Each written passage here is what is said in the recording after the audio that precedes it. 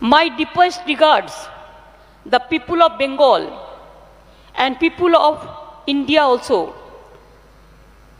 and the captain of industry also, entrepreneurs also, from all over the country have attended this summit for them. And also there are some people, they may not present here, but they are supporting our cause. I'm told that 4,300 participants from 42 countries, including over 500 international delegates, attended this BGBS conference. Success itself will speak from the attendance, the attention. We have seen 137 MOUs, 137 MOUs, and letter of intent signed during the summit covering infrastructure, logistics, capacity building, etc. I am extremely happy to announce that we have received investment proposals within this BGBS summit within these 48 hours worth rupees 3,42,375 crores during BGBS 2022. May I repeat the number again? It is highest. We have received the investment proposals worth rupees 3,42,375 crore during BGBS 2022. Earlier, the 5 BGBS we have received about 12 lakhs, the investment proposals. So many it is in process and the result is coming up. Can you tell me one thing? Somebody may say that when India is losing the job, 40%, they became unemployed, the working people, jobless. How Bengal eradicate the poverty? 40%. Bengal employed 40% more people. How is it possible?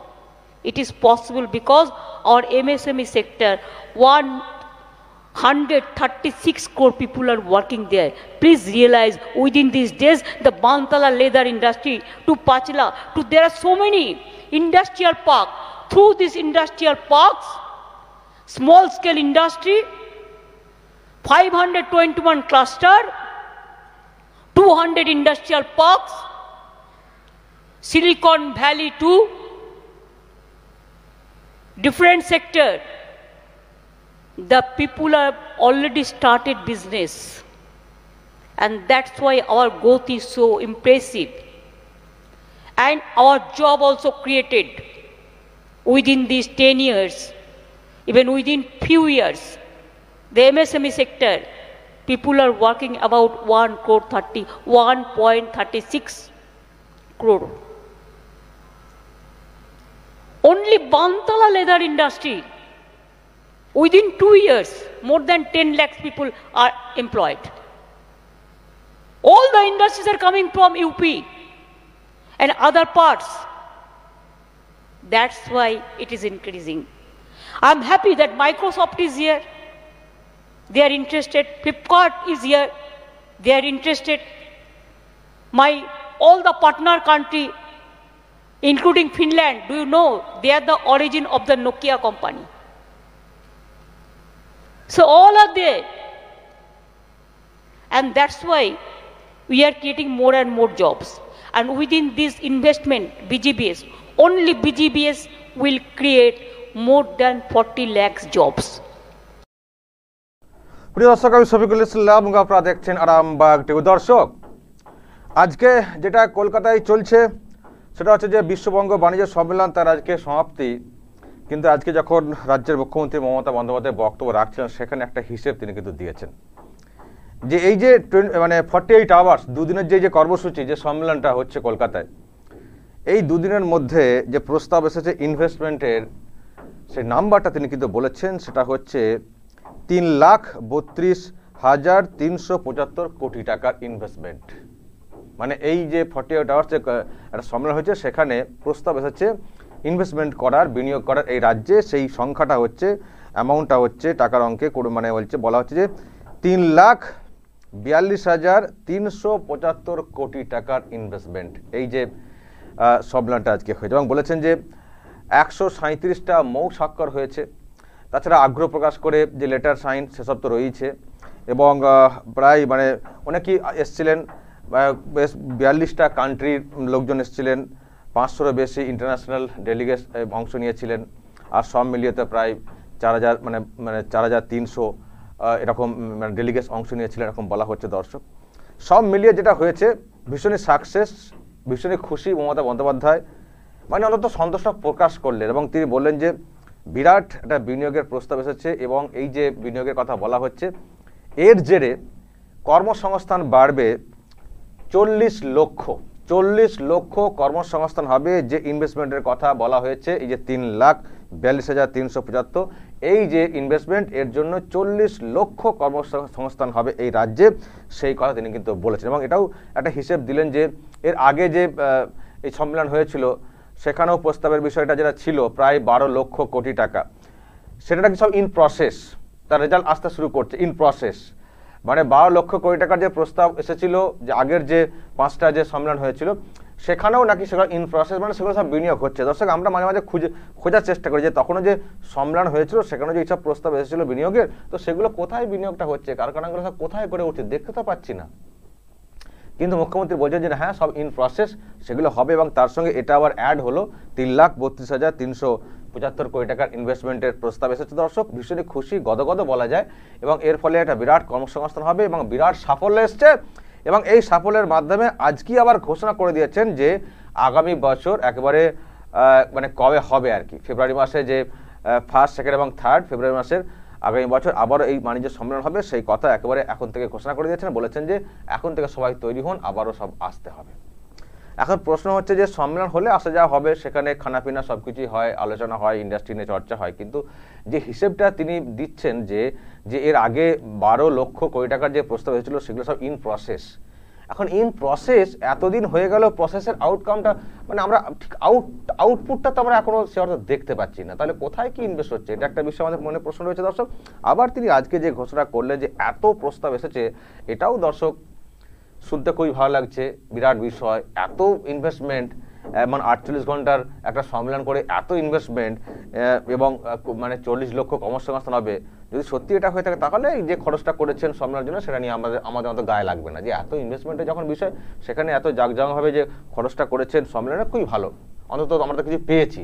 আর যদি দেখা যায় যে শুধু মুখেই প্রস্তাব দিয়ে সব চলে এলেন না, তখন প্রস্তাব মানে বলা যায় মানে মানলেন না আর কি, চলে গেলেন তারা, তাহলে গায়ে লাগবে যে এত খরচ করে এইসব আয়োজন করা হলো, সব তো চলে গেল। দর্শক, আমাদের মনে প্রশ্ন রয়েছে, কারণ এই জন্যই বলছি দর্শক, তিনি যদিও বা বললেন যে সব ইন প্রসেস, কিন্তু প্রসেস বলছেন বটে কিন্তু আমরা দেখতে পাচ্ছি না।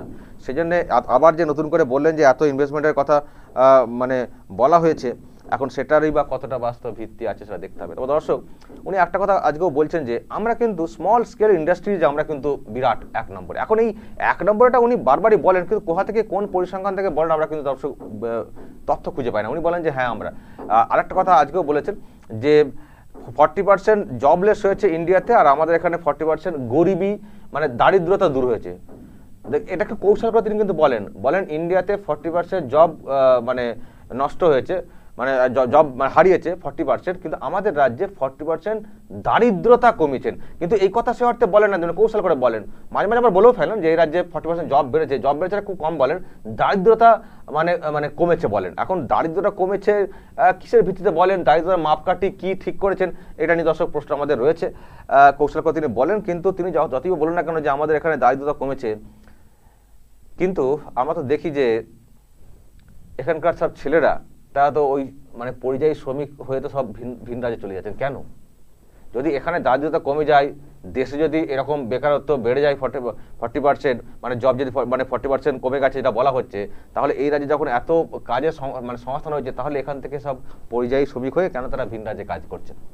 এটা তো আমাদের একটা বেসিক প্রশ্ন। এখানে এত কাজ হচ্ছে, আবার বলছে সব ইউপি থেকে সব ইন্ডাস্ট্রি চলে এসছে, অথচ এখানকার লোকেরা ইউপি থেকে কাজ করছেন। মানে সব জায়গায় ইউপি ইউপি ইউপি ভূত চেপে থাকলে হবে, সব জায়গায় ইউপি। ইউপি থেকে ইন্ডাস্ট্রি চলে এসছেন, কোথায় কি ইন্ডাস্ট্রি চলে এসছে নাম করে বলুন না যে ইউপিতে একটা ছেলে এখানে চলে এসছে। এই র্যান্ডাম একটা এইরকম ভাবে বলাটা আমরা কি করে এর ভিত্তি খুঁজে পাবো? বলুন নাম ধরে ধরে, তাহলে আমাদের বুঝতে সুবিধা। শুধু বক্তব্য রাখবেন ইউপি থেকে চলে এসছেন, বিভিন্ন জায়গায় সব জায়গায় ইন্ডাস্ট্রি চলে এসছেন। আমরা তো শুনি সব এখান থেকে চলে যাচ্ছে, আবার বলছেন এখানে চলে এসছেন। উনি টাটাকে তাড়িয়েছেন, টাটা চলে গেছে, তারপর থেকে আর তো সেরকম বড় ইন্ডাস্ট্রি কিছু আসে না। এখন স্মল স্কেল ইন্ডাস্ট্রি এটা একটা খুব কৌশল, জানেন। স্মল স্কেল ইন্ডাস্ট্রি হচ্ছে মানে এটা হচ্ছে সব নিজস্ব, দেখবেন নিজস্ব উদ্যোগে মানুষজন করেন, এখানে বিরাট করে ইনভেস্টমেন্টের ব্যাপার থাকে না, নিজের উদ্যোগে করেন। কি করবেন? যেটা করতে হবে তো। এখন স্মল স্কেল ইন্ডাস্ট্রির মধ্যে যদি চপ শিল্পকে ধরে রাখেন, তাহলে সেটা ক্রেডিট যদি তিনি নেন যে দেখুন আমাদের রাজ্যে আমরা চপ শিল্প করেছি, এটা আমাদের ক্রেডিট, এটা নয়। চপ শিল্প, চায়ের দোকান, এগুলো মানুষ নিজের ইচ্ছায় দেয়ালে পিঠ থেকে গেলে করেন। এখন সেগুলোকে যদি স্মল স্কেল ইন্ডাস্ট্রির মধ্যে ধরে ফেলেন, এখন জানি না তার সীমারেখাটা কি তৈরি করেছেন, এটা কি বলা যাবে না। তাহলে এইগুলো আমরা করছি বলে এগুলো তো বাধ্য হয়ে মানুষজন করছেন, কি করে পেটে তাগিদে করতে হয়।